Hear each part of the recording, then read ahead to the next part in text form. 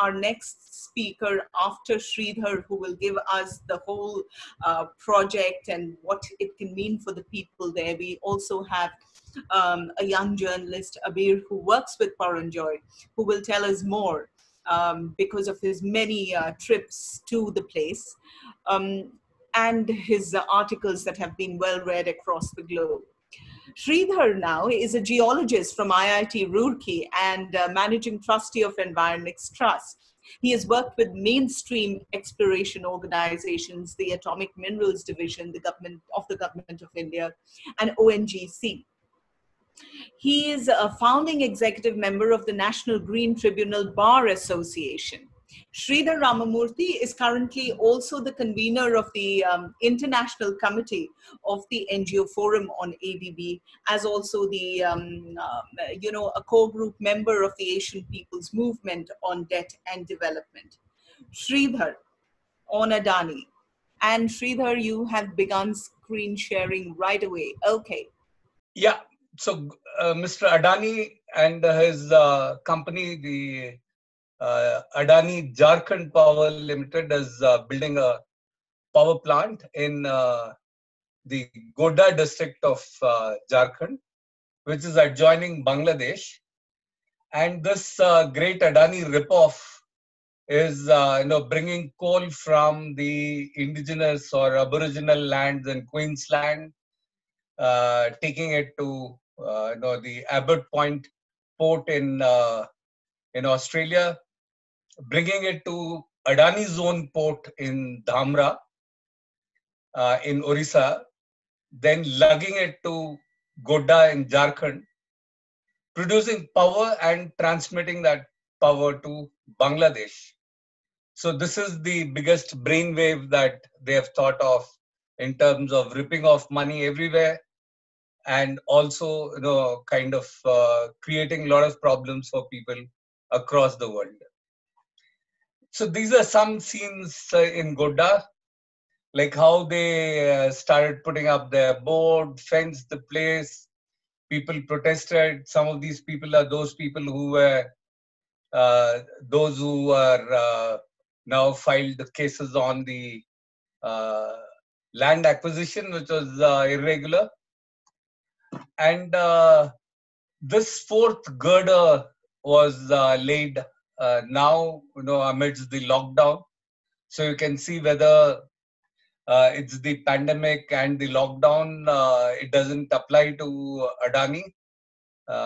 And he had been going on, and now very recently, you might have seen a wonderful short video that Carbon Copy had made, and I'll share that after this meeting also, which showed how the Adanis have continued work during this period. Then what is it that the real problems right on the ground? Apart from the fact that this was a land where in the 1800s, the Adivasis of that area, the Santalis, fought hard, and what was called the Hull Revolution. The Sidho Kanu brothers were killed in that process. And the British realized this and brought on the protective law called the Santal Pargana Tenancy Act, where no Adivasi was allowed to sell land to anyone, any outsider. And even if they had to sell between themselves, they had to approach the government and inform them. But this law was diluted, and they sought a opinion from the Advocate General, who gave them a favorable kind of a letter to start the land acquisition. So the land acquisition is one major kind of irregularity that has happened in this case. The other one, which I have been pursuing very closely along with our legal team, the Legal Initiative for Forests and Environment, has been the process of granting the environmental clearance. The project site, is not according to our contention. Was the project site was not according to the siting guidelines, which said that if it is fertile agricultural land, you will not use it. but this was fertile agricultural land. They had no permission to withdraw water from the local river. The pre-feasibility report said that they will take water from the Ganges, but the environmental assessment said that they will take water from the Chir River. They provided, they said that they will import coal from Australia, Indonesia, but not knowing what the quality of the coal would be, they had already predicted what kind of air pollution would be there. And they had not even disclosed what will be the mode and route by which it will be. The fuel will come to the plant. But despite this, the Environmental Appraisal Committee started processing it.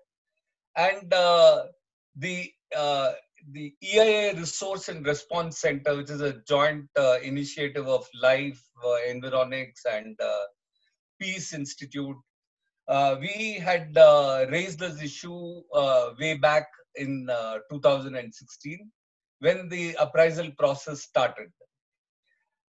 As the appraisal process was going on, they went on to give various kind of answers every time. You know, they said they are going to do the baseline study despite the process, despite the terms of reference not being granted, saying that it will be at their risk and it's at own cost.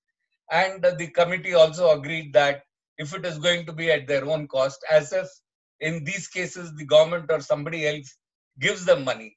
But it just said the committee agreed for the same at the project proponent's own cost.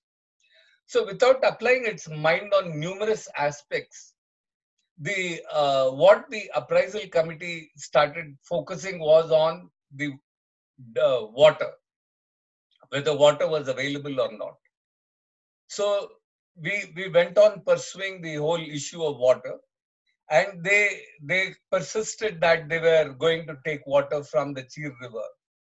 Then what was very, very crazy was when we proved that there was no water in the Chir River, they said that they would make a big reservoir, pump water during the monsoon period, and store water. And how will they store? They will make a 441-acre reservoir, and which will be like 1 meter bund will be created, and they will fill water and store water for it. Then we proved that even that would not be sufficient because there will be evaporation, and then they said they will put up solar panels on top of that 441 acres of reservoir. Once we proved that was also not possible, and then it was actually requiring a much larger reservoir and allow for a lot of evaporation. In the meantime, they had approached to take water from the Ganges. So though there was an intention to take water from the Ganges, which the pre-feasibility report had hinted, they had just dragged on this idea of a Chir River simply because they wanted the process to go on. Otherwise, right from the beginning, there would have been big hue and cry as to why Ganges water is being given for this project. So now, as a fait accompli, now a lot of things have happened. Now give us water from the Ganges was a ploy that they had played in this.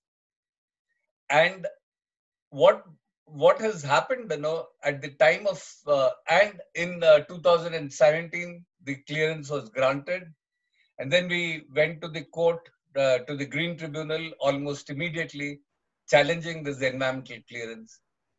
From 1 minute. Yeah, 1 minute. So since then, it dragged on.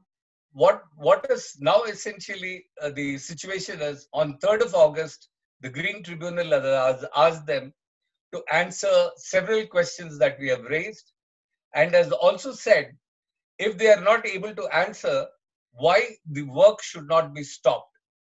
So that, which is our prayer, saying that you stop work so that we can solve all these problems. So let us hope on the 3rd day. We definitely know that they don't have answers for it, but we also know that they are powerful enough to do other things, crazy things to enable that. And I'll just run through rest of my slides saying that SEPCO is the EPC contractor. The boiler technology is from Babcock and Wilcox in Beijing. The turbo generators are from General Electric. And this is an example of how, clearances are granted for him. The forest rights, issue is an important thing in India. But when it came to the railway line, it says that, it is making use of the relaxation and linear projects. And therefore, this forest clearance is given. If you see, they said that projects of their kind should be kept away from it. And what has happened is the CERC in 2018 said that Adani Power and APP, it's clarified that the generating source exclusively to any particular independent shall not come under the scope of this regulation. So you find that, the regulations that are meant for everybody doesn't apply for Adani. So the list of scams is actually endless, from airports to seaports, from coal to diamond. Someday you must all listen to Paranjay on that. But like a prominent ruling party MP here called Subramaniam Swamy says that, he calls him the greatest trapeze artist who's hoodwinking the bank with his debts, and yet he goes scot-free.